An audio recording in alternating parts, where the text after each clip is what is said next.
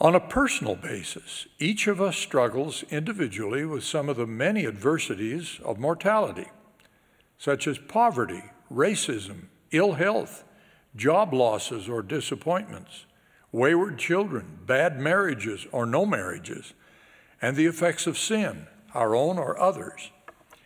Yet in the midst of all of this, we have that heavenly counsel to be of good cheer and to find joy in the principles and promises of the gospel and the fruits of our labors.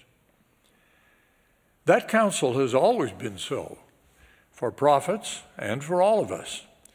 Sisters, the First Presidency is concerned about your challenges. We love you and pray for you.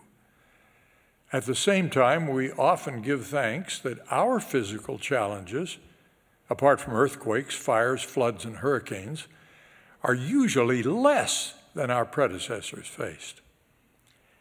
In the midst of hardships, the divine assurance is always, "Be of good cheer, for I will lead you along. The kingdom is yours, and the blessings thereof are yours, and the riches of eternity are yours." By following prophetic guidance, the gates of hell shall not prevail against us.